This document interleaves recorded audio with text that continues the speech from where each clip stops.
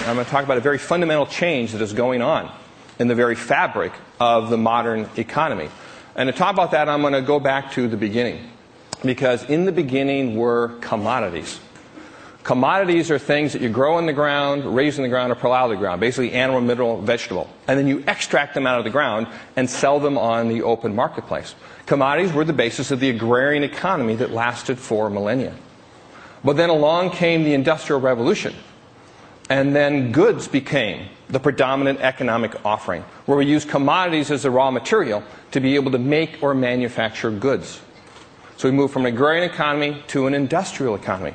But what then happened over the last 50 or 60 years is that goods have become commoditized. Commoditized where they're treated like a commodity, where people don't care who makes them. They just care about three things and three things only: price, price, and price. Now there's an antidote to commoditization, and that is customization. My first book was called Mass Customization, and it came up a couple of times yesterday. And how I discovered this progression of economic value was realizing that customizing a good automatically turned it into a service. Because it was done just for a particular person. Because it wasn't inventoried. It was delivered on demand to that individual person. So we moved from an industrial economy to a service-based economy. But over the past 10 or 20 years, what's happened is that services are being commoditized as well. Long-distance telephone service sold on price, price, price. Fast food restaurants with all their value pricing.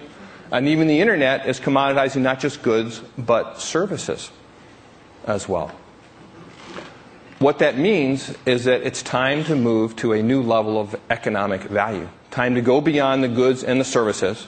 And using the same heuristic, what happens when you customize a service? What happens when you design a service that is so appropriate for a particular person? That's exactly what they need at this moment in time. Then you can't help but make them go, wow. You can't help but turn it into a memorable event. You can't help but turn it into an experience. So we're shifting to an experience economy where experiences are becoming the predominant economic offering. Now, most places that I talk to, when I talk about experience, I talk about Disney, right, the world's premier experience stager. I talk about theme restaurants and experiential retail and boutique hotels in Las Vegas, the experience capital of the world. But here, when you think about experiences, think about Thomas Dolby and his group playing music. Think about meaningful places. Think about drinking wine, about a journey to the clock of the long now. Those are all experiences. Think about TED itself, the experience capital in the world of conferences. All of these are experiences. When it comes to being what you say you are, the easiest mistake the companies make is that they advertise things that they are not. Right? That's when you're perceived as fake, as a phony company, advertising things that you're not. Think about any hotel, any airline, any hospital. Right? If you could check into the ads, you'd have a great experience.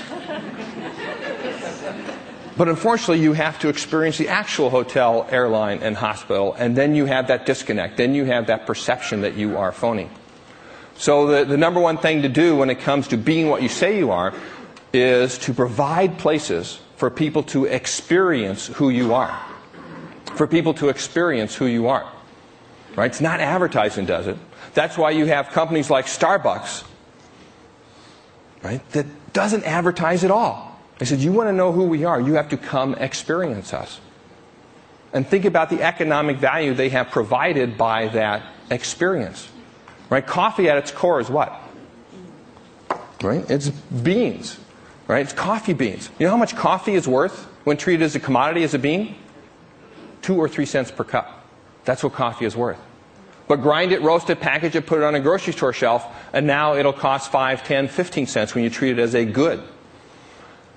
Take that same good and perform the service of actually brewing it for a customer in a corner diner, in a bodega, a kiosk somewhere. You get 50 cents, maybe $1 per cup of coffee. But surround the brewing of that coffee with the ambiance of a Starbucks, with the authentic theater that goes inside of there. And now, because of that authentic experience, you can charge $2, $3, $4, $5 for a cup of coffee.